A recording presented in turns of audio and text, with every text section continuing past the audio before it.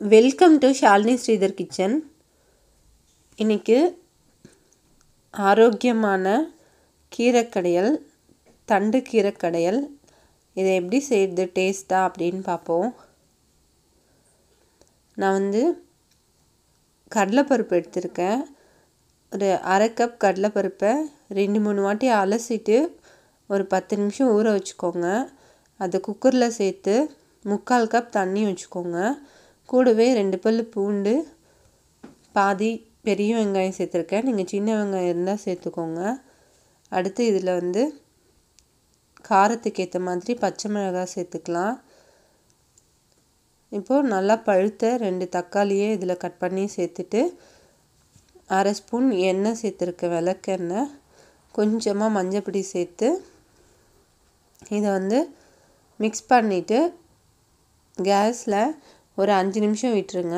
பாருங்கள், நுரைச்சி வந்துடுச்சு.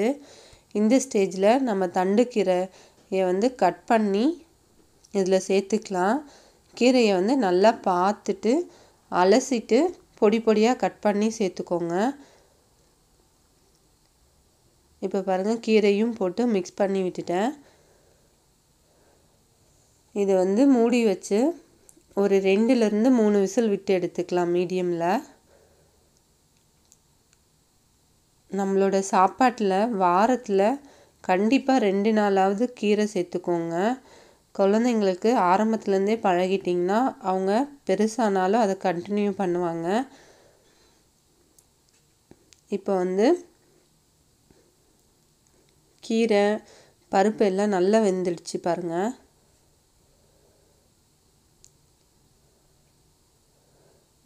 இந்த கீரைக்கு நீங்கள் கடலைப்பருப்பு சேர்த்து வேக வச்சு கடையும் போது நல்லா டேஸ்ட்டாக இருக்கும். இப்போது இதை ஆற வச்சுட்டு ஒரு மேஷர் வச்சு இதை மசிச்சுக்கிறேன். நீங்கள் வேணால் மத்தில் கடைங்க, அது இன்னும் டேஸ்ட்டாக இருக்கும்.